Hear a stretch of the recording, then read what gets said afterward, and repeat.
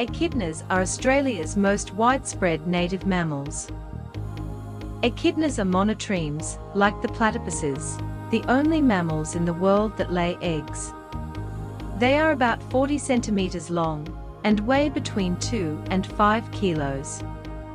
Their snouts are rigid and strong enough for digging out food and burrowing in the soil. You can find echidnas slowly wandering around most habitats, from deserts to rainforests. Dingoes and large goannas may eat young or young adults, but generally echidnas don't have many natural predators. They sense the vibrations of the footsteps of predators and uncurl into a ball, a very effective protection strategy. We spotted this individual in South Bruny Island, Tasmania, and filmed him for 30 minutes.